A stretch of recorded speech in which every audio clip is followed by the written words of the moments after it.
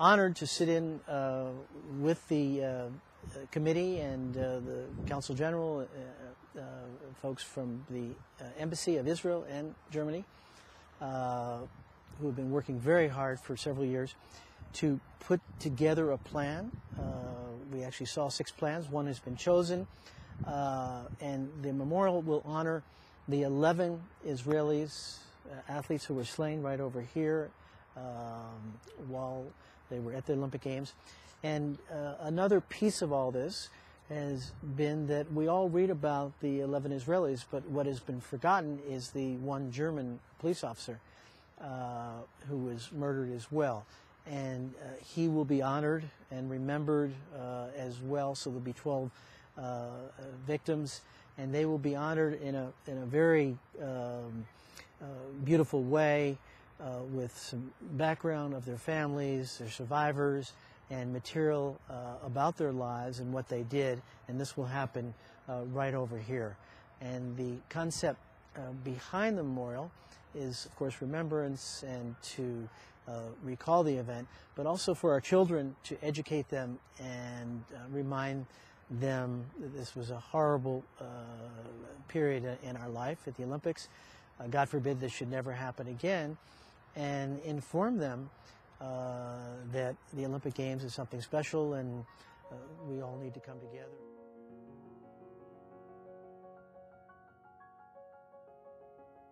So this will be a very sacred place, and the concept that was brought out at the meeting was the memorial will be right over here, so that anybody who comes will never ever lose sight of the dormitories, which is where the murders took place. And that was a big strategic piece of placing it over here. September 5th, several days into the Olympics in '72, the terrorists broke into the dormitories over here, and it was just here on 31 Ungerleider, which is where the Israelis were housed.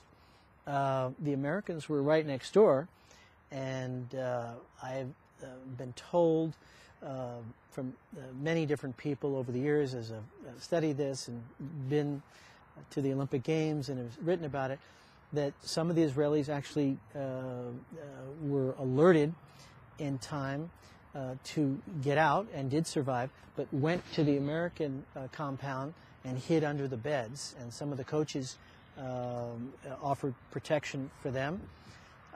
So this is the place, this is the memorial, and the hope is that we will never forget these victims, and we will remember their families, and we hope that this tragedy will never happen again.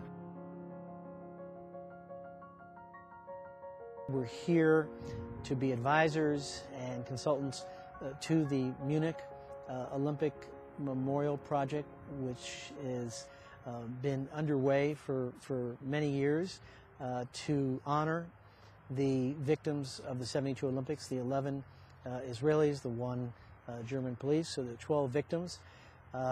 This is a project that's been underway for a few years with the Bavarian government and the Israeli delegation working very closely together.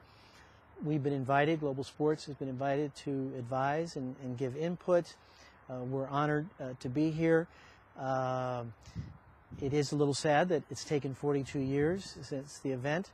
A lot of politics involved, but nevertheless, we're looking forward and very, very happy that this event is taking place, and we're very honored that Global Sports has asked to be a part of this in 2 years' time, on the eve of the 2016 Olympics in Rio.